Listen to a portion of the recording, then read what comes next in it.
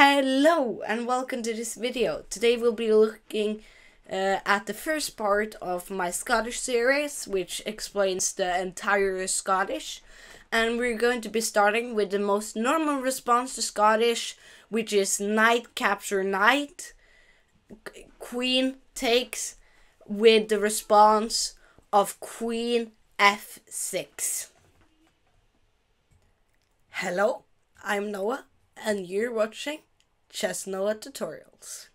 The Scottish is the opening, which starts with e4, responds with e5, knight develop into what is normally as Italian or Spanish, but the play is d4 to immediately fight for the center with the extra pawn. After take, knight takes. The most normal thing, even though not the best is to develop knight here, as you can see by the PC. The most normal move is to take with a knight on d4. Queen takes back. This is called the capture queen. It's Scottish, and he started. The best move for him now is queen development. Why would you develop your queen? You want to strengthen your own position, getting a strong queen, and you want to trade off.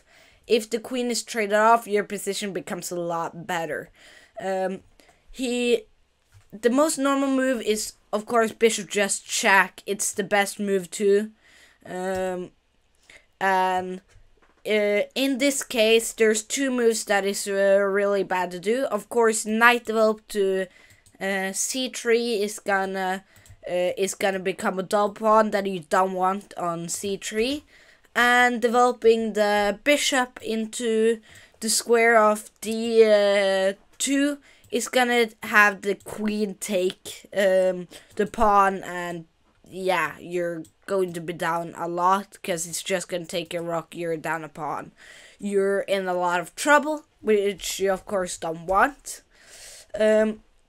At the same time, moving the knight in between doesn't blunder anything, but it kind of loses your momentum because now you have blocked in your bishop. And the main reason we played queen d3 was to not block off the black square bishops, because we want the black square bishop to the e3 square later, if the bishop were to move here. And now, since the queen is blocking our other bishops, both of our bishops is blocked, and it's gonna have a hard time developing later. So the best move here is probably just push the pawn forward, attack away the bishop. It weakens our pawn structure generally, but it isn't that big of a problem. Bishop up is a normal move. Now you're attacking checkmate. It's just good to fight off. It's simple, and it normally becomes trade-off. Now we're getting to the part. Normally, your opponent will decide to develop the knight, because it's the easiest and safest option. The computer is going forward and backwards on what is best, but queen here is best because you're getting traded off queen before it's too late. Cause the thing is, if you play knight here, you're coming to the part where it's really up to you. You can develop safely. You can have an easy position. You can get the castle, develop the knight, but there is a good move that is knight to a3. The reason we're playing knight to a3 is because you are too late. And what I'm threatening is to move knight here and getting fork on your pawn on, say you decide to castle.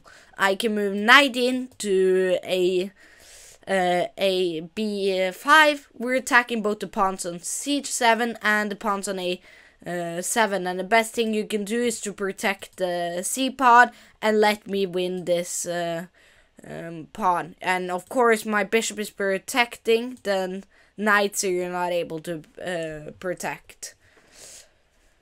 block the knight in from losing it. This means that the best move now is of course to play queen in here. And if the opponent doesn't see what to do, you're going to be standing better. Pawn c6 is also a possibility, because then you're blocking your knight here. In that case, castle is a good option. While instead of now that you have long castle, he has only the possibility of short castling. So your plan will be to start pushing against his king. You'll start pushing against this king, and as soon as he castle, you're going to be really quick attacking. There is going to be you're gonna have a hard time defending by your opponent. You can push all the pawns on the king side, because you're not scared of the queen. If the queen, for example, plays check, you can just play the pawn in between, and you just continue pushing. So it's a really simple way to play, and you have a much better position after C. And if queen here is basically the only option, then to not have a worse position. After take, pawn takes. It's really unnormal with the pawn takes here, because you're just ruining your position. Normally, knight here isn't played immediately, because king here, and since the queen is traded off, it isn't really a problem. What we normally play is developing the bishop first, because this is putting him in the dilemma. You have two moves that can save you now. The one is c6. Now I don't have the queen, so the problems isn't that severe with your king position being weak, but you'll still have your bishop really hard to develop. Your knight is weak.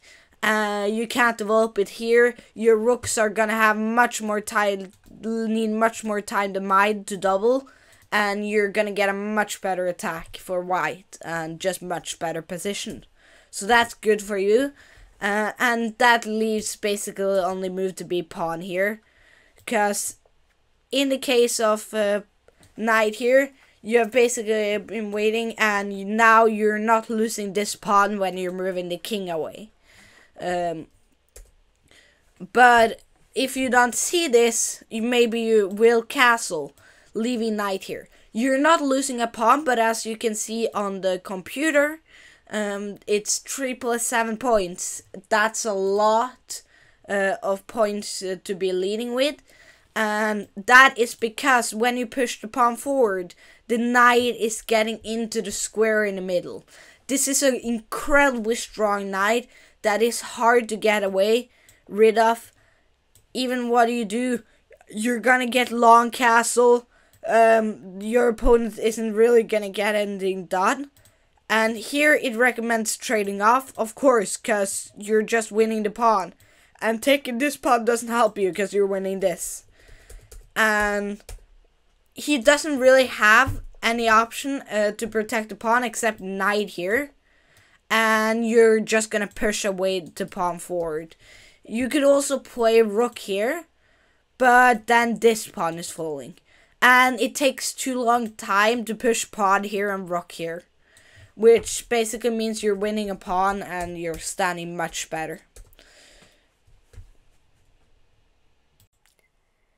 Thank you so much for watching this video. I really appreciate it.